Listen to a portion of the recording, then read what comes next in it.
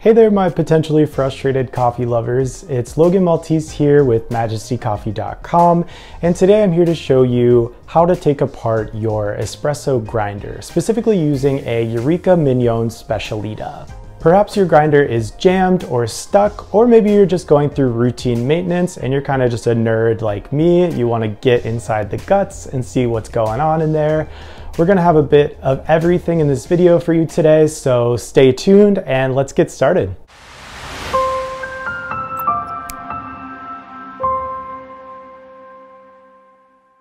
All right, so assuming you're joining me today because your grinder is jammed or stuck, first off, breathe.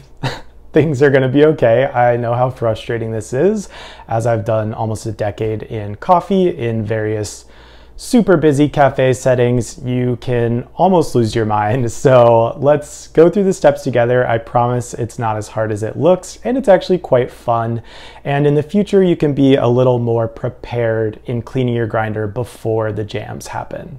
So situation one is you are grinding, you're maybe making some small adjustments, and all of a sudden, the grounds stop coming out. Now, this could be a number of factors, some of which including you have coffee oils, coffee grounds built up, you have a large piece of a bean stuck in there, or perhaps you even have a rock stuck in there. Yes, an actual rock. It's quite common for rocks to be shipped in with coffee. Most roasters will pick them out, but sometimes a few can slip through the cracks. So that being the case, we definitely want to get inside our machine and figure out what's going on and what solution there is for you. And yes, in most cases, there is a solution and there's no need to be worried. So the first thing you want to do whenever you're experiencing grinder issues is stop grinding coffee, perhaps even switch off your machine entirely based on the severity of the situation. Next, what you want to do, in most cases, you can potentially fix the problem by moving your grinder into a very coarse position. As you know, we should always make adjustments when running grounds through the grinder. And in this case, if you perhaps made an adjustment a little bit finer when there weren't grounds coming out, you might have gotten your grinder stuck. So all we need to do is coarsen up your espresso. You want to give a little more space between the burrs to allow them to be able to grind through whatever is the issue, and slowly make your adjustments back to fine again. And remember, when you are grinding, and especially when you're moving your burrs closer together and making things finer, your machine gets hot. So you want to make these adjustments, but allow time if you can. If you're not in a busy cafe setting, maybe use another grinder in the meantime. Just stop making espresso. Give your machine time to cool, especially in this case, the Eureka, fantastic machine as it is. You want to make sure you don't overheat it, or you will basically have to wait until it completely cools down to make any further adjustments. I would suggest if you do have the time, you stick with me and actually at least take off the top burr and kind of vacuum out the inside of your grinder to make sure you have everything cleaned out of there. At this point, since our grinder is putting out coarse beans, we want to just leave it on the coarse setting. Go ahead and, very importantly, power down your machine and unplug it. You want to be absolutely sure you will not cause any damage to yourself. Alrighty, so I've got my machine unplugged and powered down. So next we can start taking apart our grinder. Tools you're gonna need today are a Phillips screwdriver with a flathead attachment as well. You wanna have a set of Allen keys, some sort of brush. You wanna have a hard bristle brush and also a soft bristled brush. Even just like a toothbrush can help you to dig through and clean out the grounds. All right, so first things first, close off your hopper.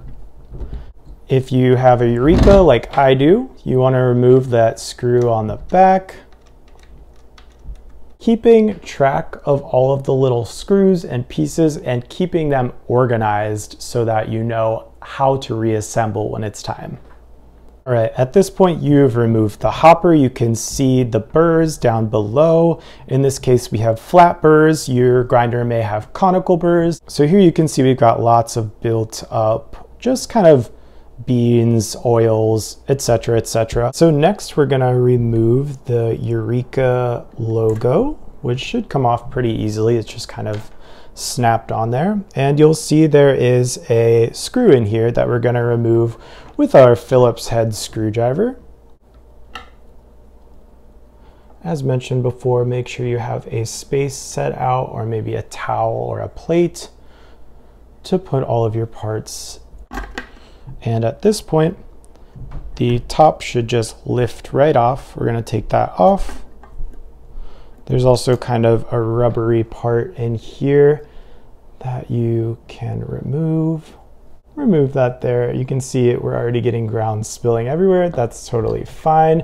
You're going to remove that and you can easily clean that out.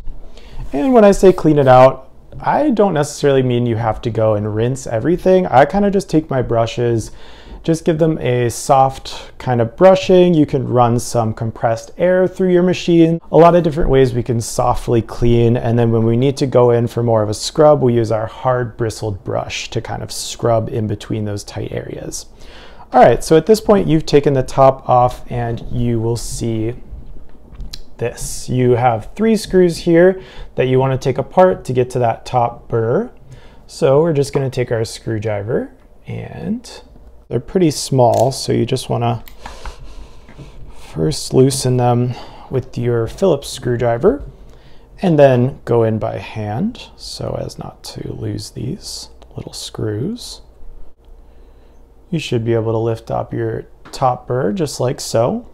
See, there's quite a bit of grime in there, but nothing too bad. This is a fairly new grinder for me, so it should be pretty easy just to kind of brush most of that out. All right, so I've got that mostly all cleaned out there. It's looking a lot better.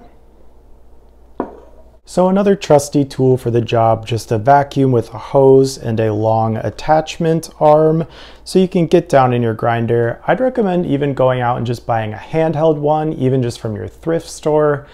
Basically just to have one dedicated vacuum that like stays nice and clean and can always help you quickly clean out your grinders. It's worth its weight in gold.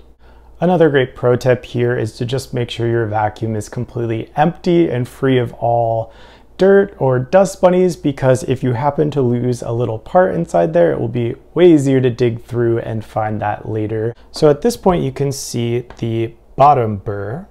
Take our vacuum cleaner with our hose attachment and kind of just vacuum out the grounds so as not to make a big mess when we pull that out.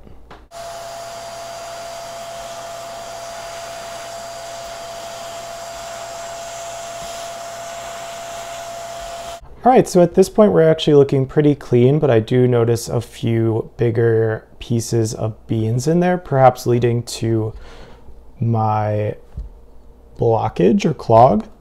To remove your bottom burr, you will need your flathead screwdriver, as well as actually a wrench is quite helpful, a tool I forgot to mention earlier.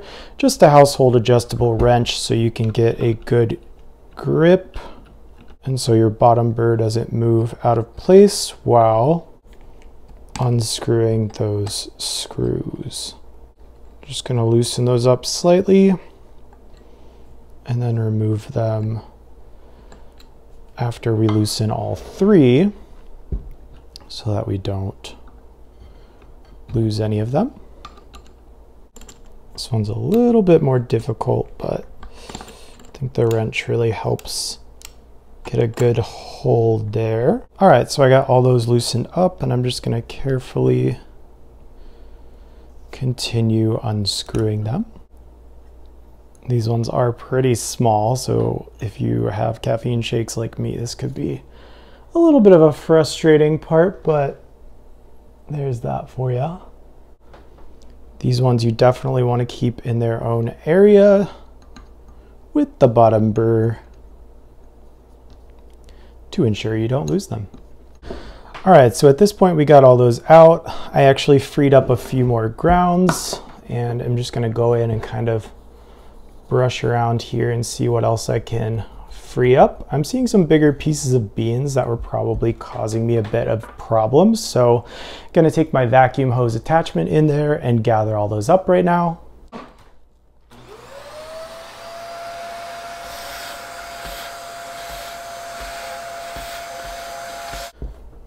Looking much better in there. At this point, you're going to need something to help lift out that bottom burr, whether it be a long flathead or kind of like a skinnier Allen key might do the trick. Just want to be careful we don't really nick at them or cause any damage to them, as they are very important in giving you consistent grounds. So you want a slight bit of pressure and also a little bit of kind of daintiness in your work per se, to make sure you don't cause any significant damage.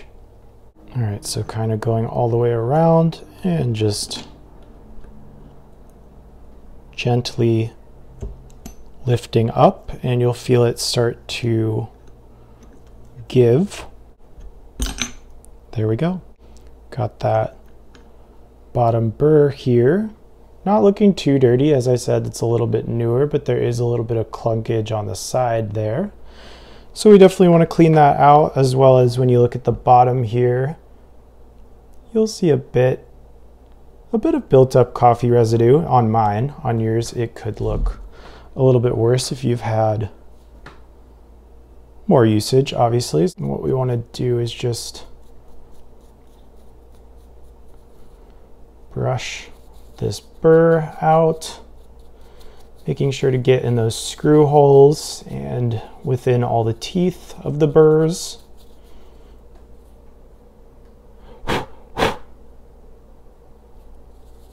If you just apply a little pressure, kind of like a teeth cleaning here, pretty fun. If you hate the dentist but you love coffee, cleaning out burrs might be just the job for you. And there we go. I'm pretty happy with the results here. Looking pretty good. We got our top and our bottom burr there, and we want to make sure to keep those screws organized and separate. So at this point, I want to go in with my brush and just clean out the rest of the gunk in here. And go in with our vacuum again and just kind of suck up all of that coffee residue. All right, so we're looking pretty clean down there, looking pretty good. I am getting ready to just reassemble all of my bits and pieces, but first I just want to quickly clean out the chute. There is a declumping mechanism in there, so you don't actually want to shove anything down in there, but if you can just run some compressed air through there, it will clear out any blockage. Look up inside the chute, make sure there's nothing blocking it. All right, so we're going to begin reassembling after clearing out that passageway. What you want to do is align that bottom burr with the 3 screw holes. Here we go. Nice and aligned there. And begin pre-screwing with your hands. Then taking your flathead. Really can't stress enough how important it is to line up these screws with the hole. Took me quite a few tries the first time to actually get them to go into place because they're quite small. Holding down that center to go in and tighten everything as much as possible. Making sure that burr is nice and set in there. There we go. So we got those 3 screws in there. Next, we're going to reassemble our top burr. At this point, maybe just do one last brush if you're anything like me and got a little bit of coffee everywhere. Just going to place that top burr back on top like so. Line up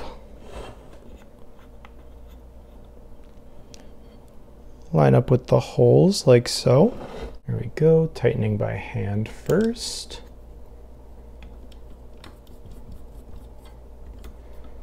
And then going back in with our Phillips head screwdriver and tightening all the way. There we go.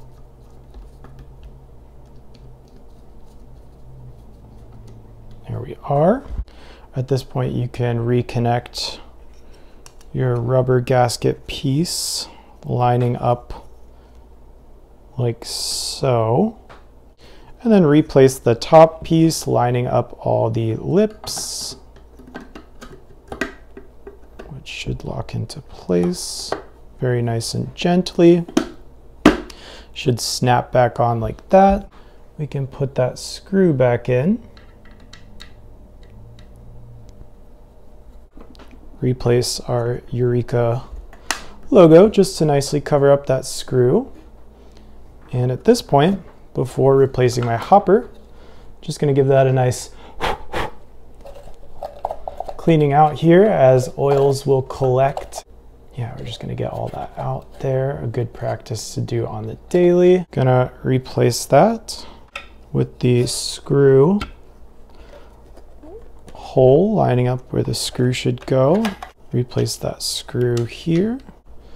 Give it a little wipe. Voila, your brand new grinder.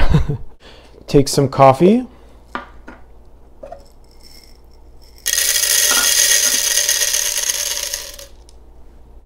Re-plug into our outlet.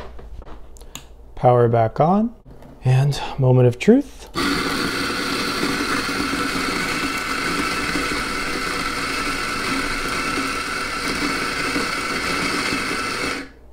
And it definitely sounds a lot better from when I first experienced my jamming. Basically, I left it in coarse, but at this point, we can slowly work our way back down to fine again until we finally get our desired grind size for whatever you're brewing with. For me, it was espresso. As stated in the beginning, you want to just do small adjustments with that as you go. Another way you could do this is before putting coffee in, run your grinder on coarse, tighten up your burrs until you get to fine, and you'll hear the burrs hitting each other. It'll be a bit of a like shrill dee-dee-dee-dee-dee-dee type noise. At that point, you can go back to coarse about another turn, a full turn back to coarse, and then put your beans in and then go back to fine. Now you have all the tools you need to do your routine cleaning. Suggested that you do it every few months. Aside from that, just taking out your hopper and that top piece and vacuuming your burrs quite often with that vacuum hose is a great practice to get into. Some people do it nightly. Myself, I do it about once a week, and it helps keep everything clean and clear and flowing beautifully. All right, well, that's all we've got for today. Thank you for joining us. Head over to majestycoffee.com to get grinders like the Eureka Mignon Specialita. Our customer support team is standing by should you need any assistance. Please leave us a comment if you have any questions, like this video, and subscribe for more, and we'll see you next time.